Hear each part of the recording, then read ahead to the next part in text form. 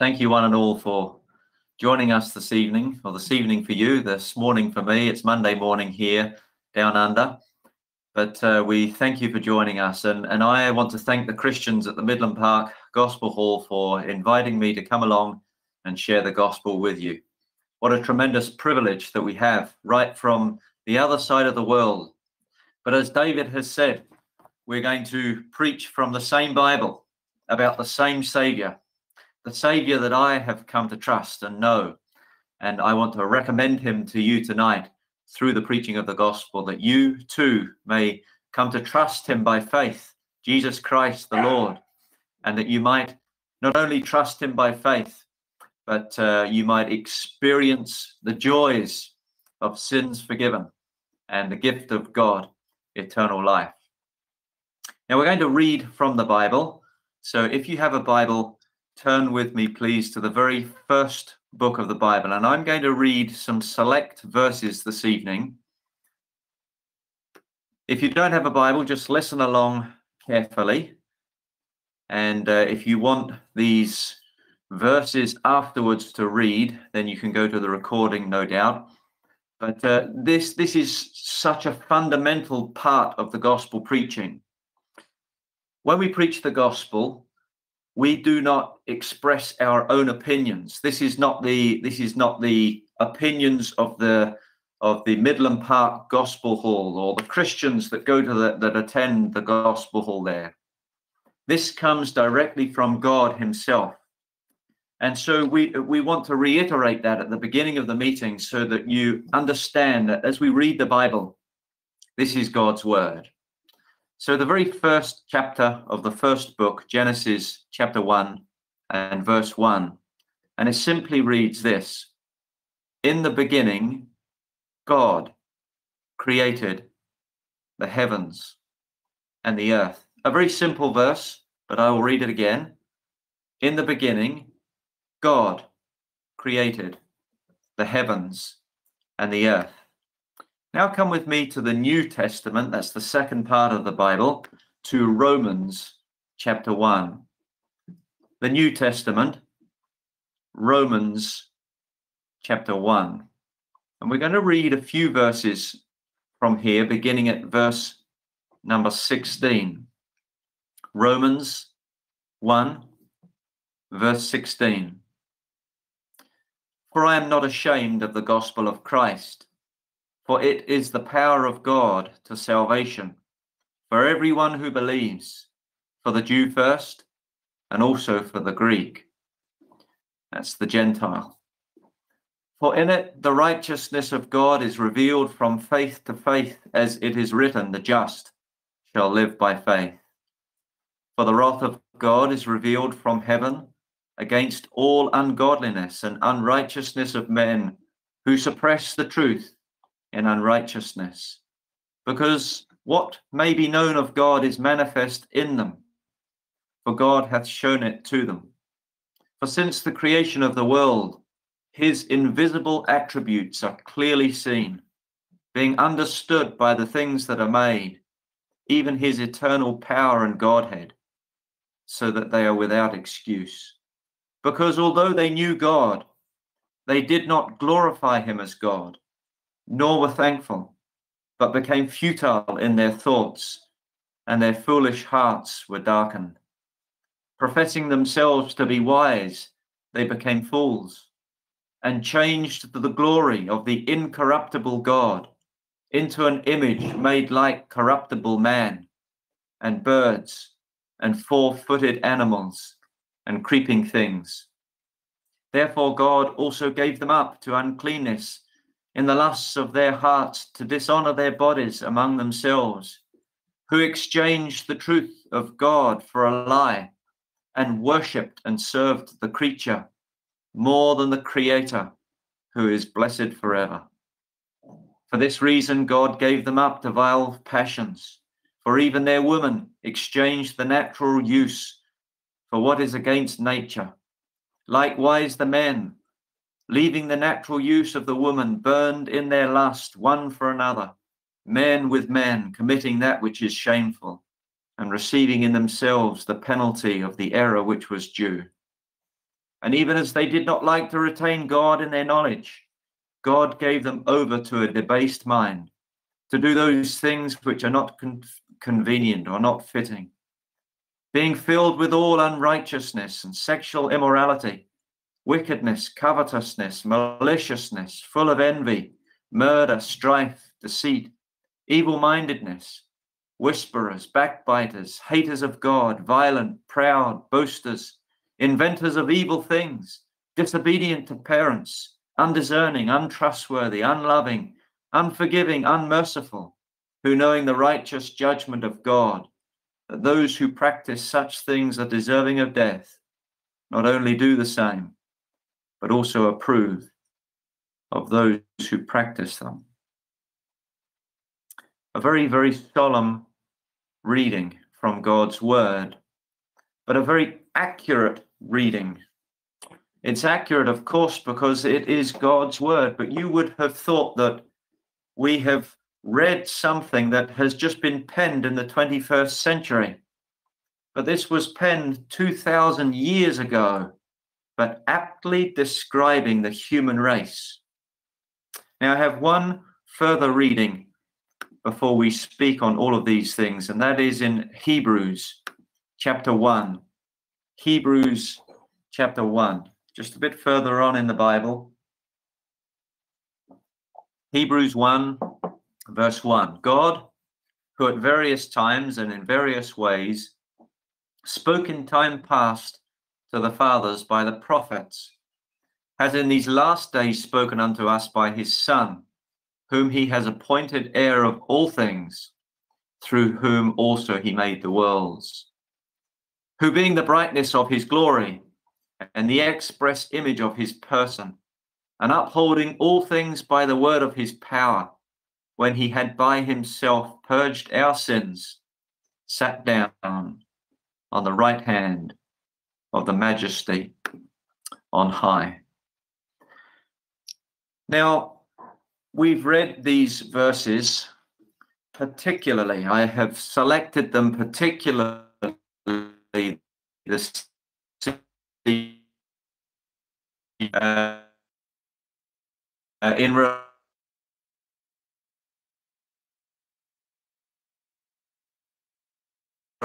go over the verses that we've read together and read them again, and read for yourself these things, and read the word of God. It's imperative that you understand that what we preach to you on this webinar, what we preach to you on this forum, is from God himself. We are just mouthpieces. We are messengers for God.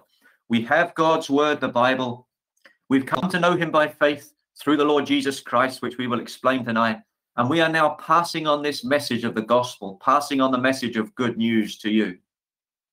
Now, recently I have been considering in my own mind various questions and speaking to people in relation to various questions that they have. And there are questions that abound across this world in relation to God and in relation to the gospel. Why do we need God?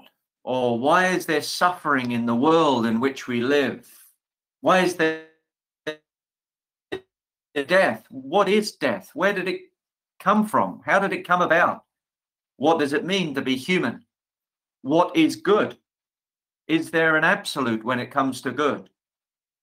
Who is Jesus and why does it matter? You may have reflected on some of these questions in the past yourself, but I want to particularly select a question this evening to focus on. And the question I want to focus on this evening is, who is God? Who is God? Now, I guess from the outset,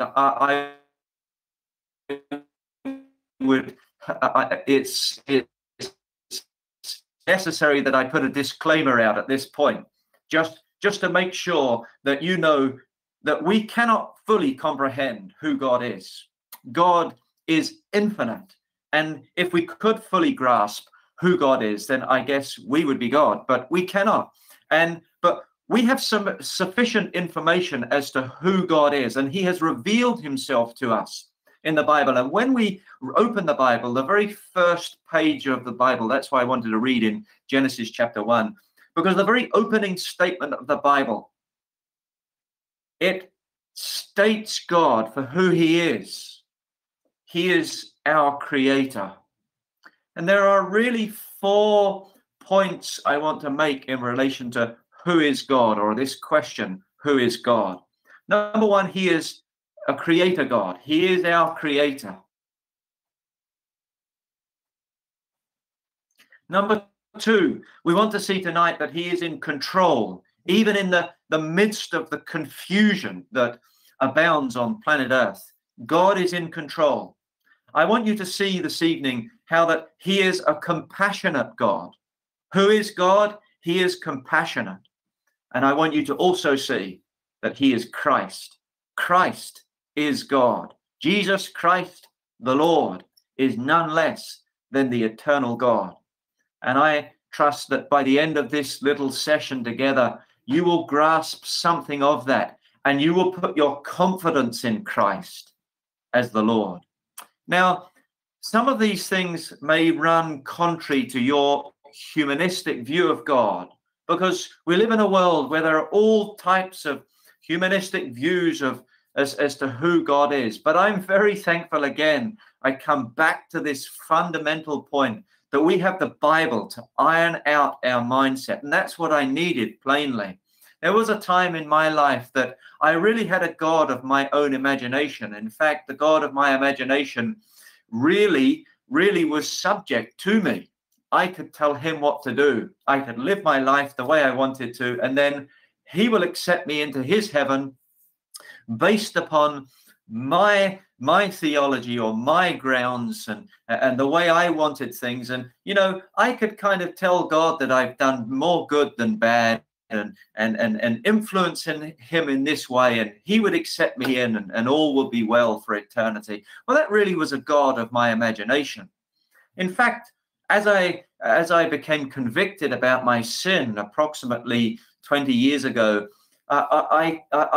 I began to worry about meeting God, because I began to think about my sin and realize that not all is well. And I began to fear meeting God. And I remember at one point actually saying to myself, well, when I see God, I'll just tell him I never read the Bible.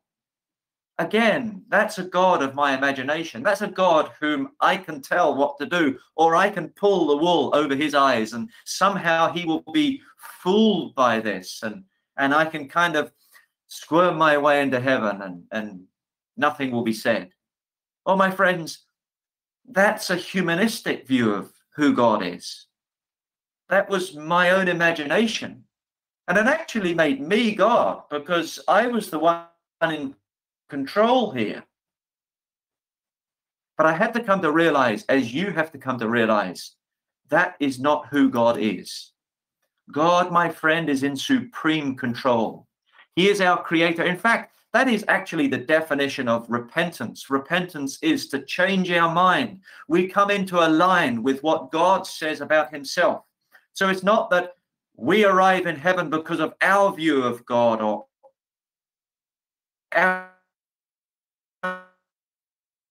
we've come to agreement with what God has said. We have turned and we come to agree with God, and that is the definition of repentance. My mind is changed, and I come into alignment with what God says about himself. But I want to think, first of all, how God is our creator. Just consider with me for a moment the material world in which we live. And I'm going to use something here. I'm going to contrast, or I'm going to compare the material world and the natural world in which we live. But think of the material world in which we live for a moment. The clothes that we wear, the houses that we live in, the streets that we walk, the cars that we drive, the very screen that I'm looking in. You would have to agree with me that this is all the product of careful thought and meticulous design, and plainly engineering genius.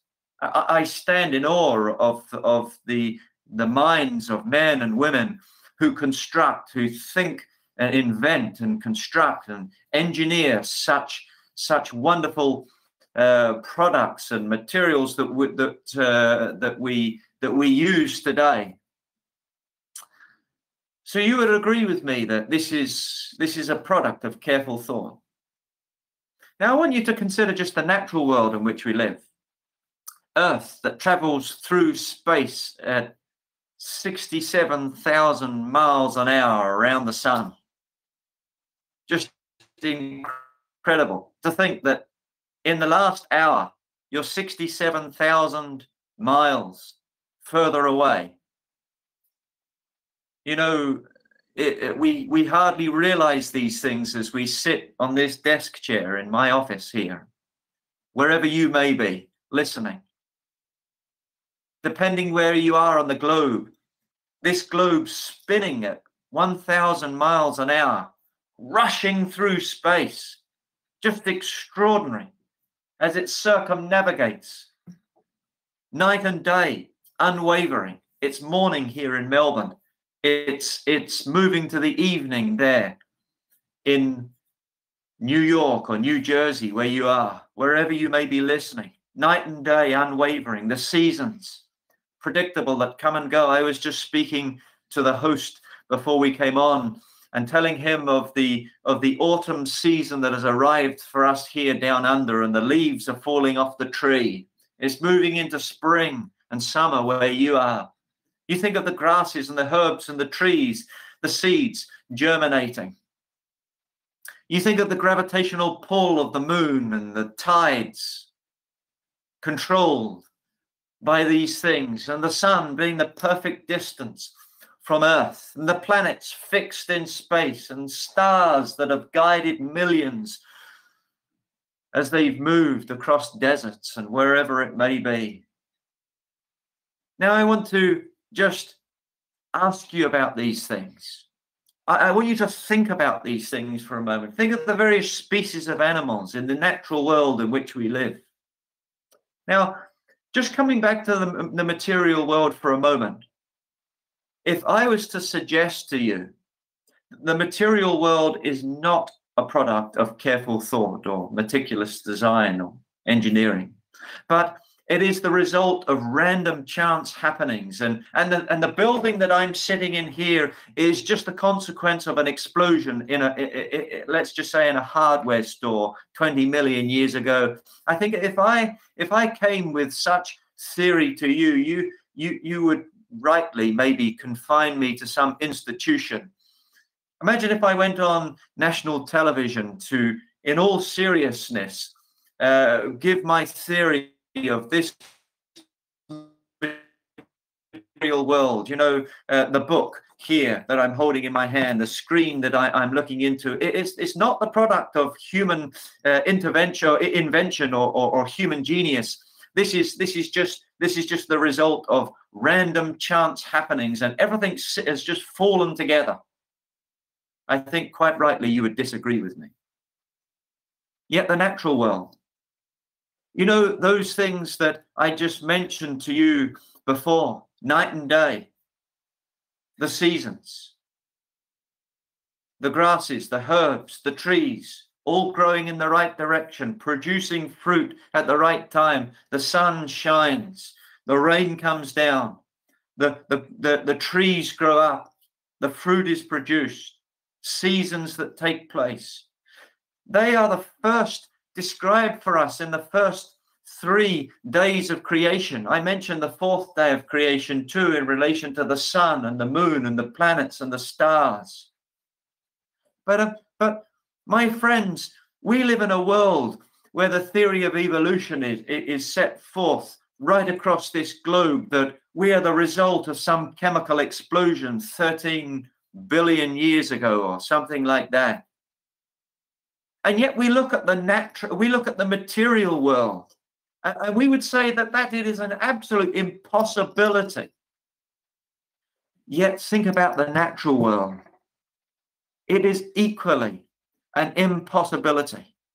How could it be that everything fell into place by sheer luck? That this world is a result of blind, undirected process of random selection? No, my friends. I want to set forth to you in this gospel meeting truth, fact that can be relied upon. In fact, truth that you can stake your eternity on. And that is, who is God? He is a creator God. He is our creator. He has designed us. He has made us. You think of the incredible genius of the human body. One piece of flesh the size of a postage stamp requires 3 million cells, 3 feet of blood vessels, 12 feet of nerve endings, 100 sweat glands, 15 oil glands, 25 nerve endings in just a piece the size of a postage stamp. If you know what they are in the day of computers that we live and emails. But my friends, no, we are not the result of random selection. But we have a God whom we're answerable to. And that's what we want to stress in this meeting to you, that you are answerable to God. You cannot evade him. He is your creator. You will meet him. And you're answerable for your life. You're answerable for your sin. And it should cause you to tremble, my friend, that you're going to meet God and you're answerable for your sin before God. What is the reason that this world has attempted to block God out? We attempt to block him out of our thoughts. We attempt to block him out of our lives. We block him out with the theories of mankind. He's blocked out of schools. The world tries to block God out of every sphere.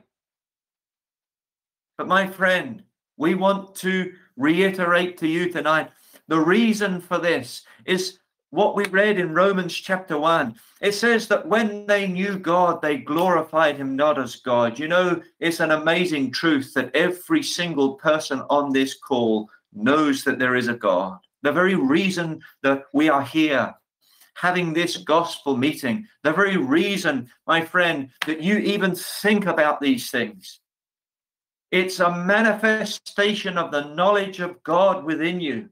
This is what the Bible teaches us in Romans chapter 1. Go back over those verses, read them again and again. As soon as you get off this call, read through those verses. Take time to think about these things. But it teaches us there that they glorified him not as God, neither were thankful, but became vain in their imaginations. And our foolish hearts were darkened. We changed or exchanged the truth of God for a lie. And we worshipped and served the creature more than the creator, who is blessed forever.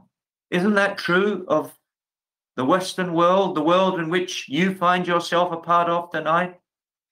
You think of the great city of New York. No time for God.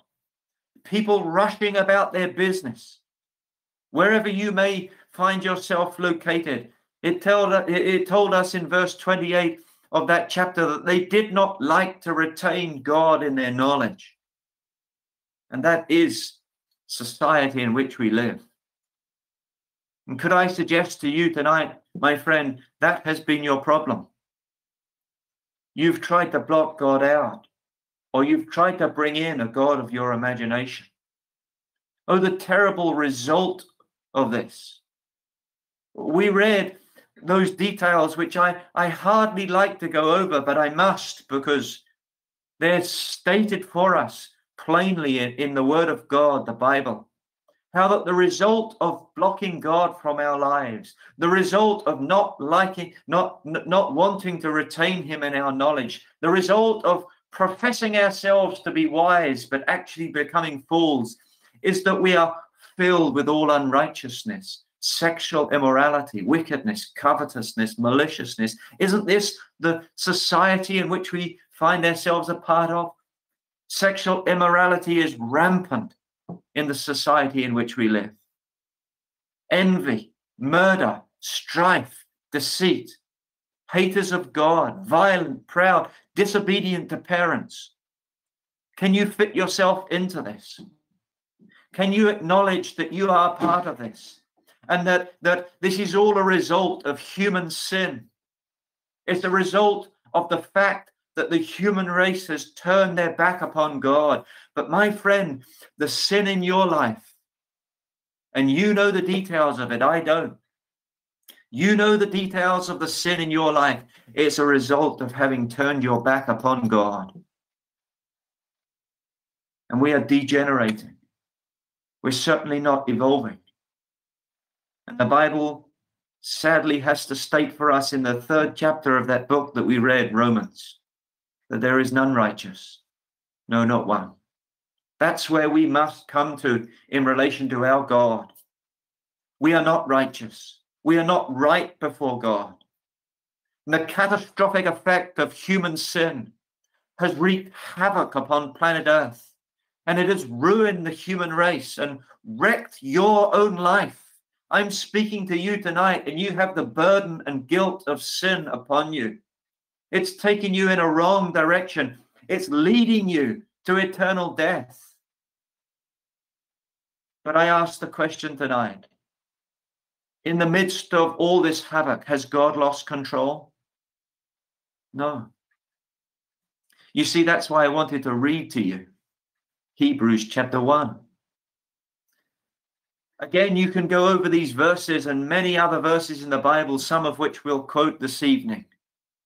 But you can read, my friends, we read in the Bible that from the very beginning, although God righteously, I must say, righteously placed mankind under the sentence of death, for that's what we deserve. We deserve to be separated. Separated. Death is not only separation from one another, but it's separated from God into righteous judgment for eternity, which the Bible reveals for us as being the lake of fire. He justifiably sentenced mankind under death and placed a curse upon the creation. That's why this world is in such confusion tonight. You want to know even why the natural world is in such a mess? Because of human sin. The rivers don't pollute themselves. Human sin has left a stain across this planet, and God had to place a curse upon creation. But I want to tell you, my friend, from the very beginning, you open the very first chapters of your Bible and you read the creation story. You read the creation account, how that God constructed this world with meticulous design and genius, the omniscient genius of our God, our Creator God. But you read in chapter 3 of Genesis, just 3 chapters into the Bible, of how sin came into the world.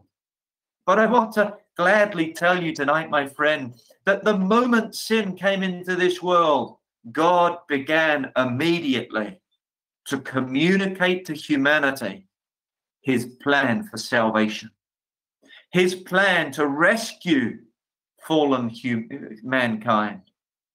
And that's why I read to you in Hebrews chapter 1. You can read it in Genesis 2. You'll read about the seed of the woman coming to crush the head of the serpent. The seed of the woman is Christ, who's coming to crush the head of the serpent, which is Satan, to put an end to Satan's plans and aspirations. But in Hebrews chapter 1, we read that God, in various times and in various ways, he spoke in times past unto the fathers by the prophets. And that's the Old Testament scriptures. If you take the Bible and you go from Genesis to Malachi, you will read prophecy after prophecy. And if you're not sure where some of these scriptures are and you want to know, you can either get in contact with me via the host or go back to the person that invited you to this meeting, no doubt a Christian, and ask them about these verses. But we read in the Old Testament hundreds and hundreds of prophecies concerning the coming of Christ into this world. God's plan for salvation. God's plan to rescue guilty sinners. This is a good way of understanding the word gospel, Gospel. God offers sinful people eternal life. That's what God wants to do for you tonight on this little forum. And we read in the Bible how that Christ would come into this world, the very Son of God. We'll see a bit more about that in a moment. But we read in Old Testament prophecies where he would come to. He would come to Bethlehem. And how he would come through the virgin womb of Mary. And what he would do. And we read in the Bible how that he would come to preach good tidings to the poor. He would heal the brokenhearted. He would proclaim liberty to the captives. That's captives of sin, like you, my friend. He can free you from your sin. You know, he's freed me from my sin. As I said before, 19 years ago, he freed me from my sin at the side of a road because of what he had accomplished at the cross, which I'll explain in a moment. But he would open the prison to those who are bound. We're bound by sin. This human race, the world in which we live, now after 6,000 years of recorded human history, has proved one point. And that one point that this world has proved after 6,000 years of human history is that we cannot deal with this problem of sin in our own strength. No. The world just gets worse. Crime rates rise. And yet, my friend, we're here to tell you that there is one who is able to loose you from sin, free you from it, grant to you eternal life as opposed to death, eternal death where you are heading. Yes, it took the coming in of God himself to this world. Who is God? He is our creator. He is in full control. Even though this world is in such a mess from a human standpoint, God, he knew the mess that sin would create. He knew the havoc that it would wreak upon planet Earth. But he, in the midst of this, designed this plan of salvation to rescue guilty men and women, boys and girls, from the midst of the mess of sin. Yes, my friend, in the midst of this mess, God took it upon himself to come into this world in the person of his Son to rescue creation. Who is God? He is Christ. Yes, Christ Jesus is none less than God, manifest in flesh. God came into this world in human form, walked the dusty streets of Palestine and of Jerusalem. He went about, it says, doing good, healing all that were oppressed of the devil. What a wonder. The person of God's Son, Jesus Christ. He is none less than the creator of the universe in which we find ourselves. And yet he stepped in, stooped in to time. The humble stoop that the Son of God took from the throne of God to the manger of Bethlehem. And yet, what was his purpose? What was his mission? To go to a cross. Why did the Son of God need to go to a cross? That he might bear the just judgment for our sin.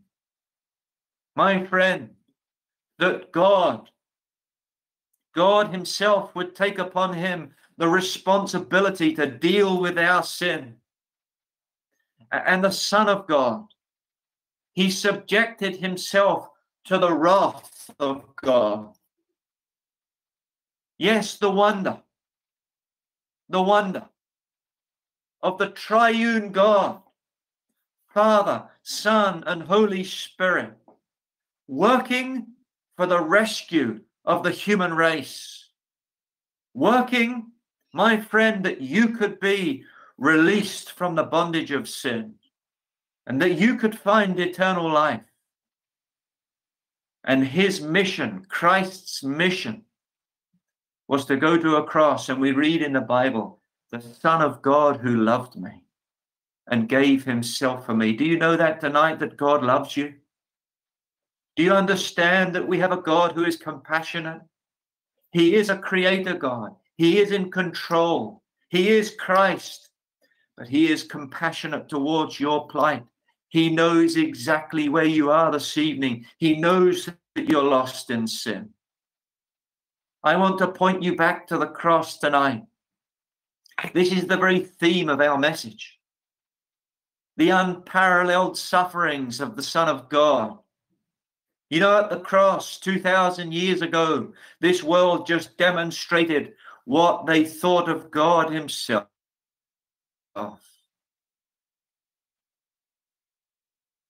My friend, the world in which we live in the 21st century to the first century, it's no different to the day that they took the Son of God and nailed him to a cross. Yes, that method of execution may be long gone upon planet Earth, but the very thought lies still in the human heart to be rid of God. That's what we read in Romans chapter 1. And the human heart just demonstrated at the cross of Jesus Christ exactly what they thought of God. But can I tell you there, he was suffering for you, my friend. We read in the Bible, again in prophecy, he was wounded for our transgressions. He was bruised for our iniquities. The Lord laid on him, upon Christ, the judgment for our iniquity. Oh, the wonder that the loveliest person to ever grace planet Earth was taken outside the city walls of Jerusalem and impaled hand and foot to a cross, and upon him was vented every ounce of human hatred. But I tell you, my friend, he was suffering there for you. He was suffering there for me. And when they had lacerated the back of the Son of God and impaled him to a cross, the Lord laid on him the iniquity of us all. Yes, he bore the judgment that I deserve for eternity. He bore the judgment that you deserve for eternity. All for the great purpose, my friend, that he may rescue you, that you may be plucked as a brand from the burnings, that you may be rescued from going down to hell. God's provision of salvation to a ruined human race was Christ to the cross of Calvary. Oh, the wonder of his words. Could I remind you, if you've heard them before, but if you've never heard them before, let me tell you tonight of the words of Christ upon the cross, suffering for your sin, suffering for my sin. He would say, Father, forgive them, for they know not what they do. And in the darkness, abandoned as a man, Christ, experiencing what we truly deserve as the human race. God stepped into this world, took upon him a human body, and experienced as a man what we deserve. The judgment for human sin fell upon him. And he cried in the darkness, my God, why have you forsaken me? Oh, the wonder that he would take it. But can I tell you, my friend, Christ was able to exhaust the judgment of God, something you could never do. If you die without Christ, if you die in your sins, you will go into eternity, never, ever being able to exhaust the judgment of God that is righteously upon you. But at the cross, Christ could exhaust the judgment. He could bear what we deserve, and he drank that bitter cup. He was the only one, my friend, who could finish this work in relation to our salvation. He gave up his life in sacrifice with these words upon his lips. Listen to them. The only person in the human race that could ever utter these words, no man takes my life from me, I lay it down of myself. I have the power to lay it down, he could say, and I have the power to take it again. And when he had exhausted the judgment of God at Calvary's cross, he said, it's finished. Father, into your hands I commend my spirit. And he dismissed his life in a voluntary action. He laid it down as a sacrifice, went into death, for that's truly what we deserve. But I am thankful to tell you, my friends, that God raised him from the dead. God raised his beloved Son. Yes, the mighty power of God was resident that day, and he raised his Son from the tomb. And we read those words, that having made purification for our sins by himself, he sat down at the right hand of the Majesty on high. I tell you, my friend, who is God? Christ is God. He is the eternal Son of the living God. He is the mighty Creator. He is in supreme control. Can I tell you, my friends, as I preach to you and as you sit wherever you are, wherever you may be this afternoon, this evening, listening to this, he knows all about you. Christ is on the throne again. He's not in the tomb. He's the living God. He's on the throne of God, and he's coming back. Are you ready to meet him? Are you ready to die? Do you have salvation? Do you know that Christ has conquered the forces of hell, destroyed the power of Satan, torn away the bars of death in his resurrection? He paid for it. He paid for human sin.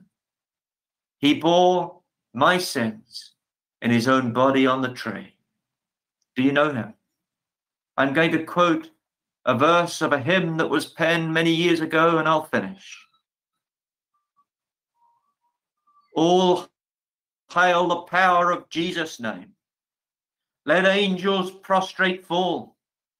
Bring forth the royal diadem and crown him Lord of all. Sinners, whose love can ne'er forget the wormwood and the gall, go spread your trophies at his feet and crown him Lord of all. Let every kindred, every tribe on this terrestrial ball to him all majesty ascribe and crown him Lord of all. Yes, my friends, that's my Savior, who I present to you tonight, who can be your Savior. Jesus Christ the Lord, who accepted the judgment for our sin and who conquered the grave by rising again, who's coming again, who can be your Savior.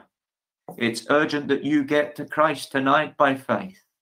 Just wherever you are as this meeting closes, speak to him. He's listening out for you. Cry to him for salvation. Put your trust in him. I put my trust in him after listening to a gospel message like this, just at the side of a road, sitting in my van here in the city of Melbourne, 19 years ago, wintertime. And I asked the Lord Jesus to save me. And true to his word, he did. He's alive. He will save you. The Bible simply says, believe on the Lord Jesus Christ, and you shall be saved.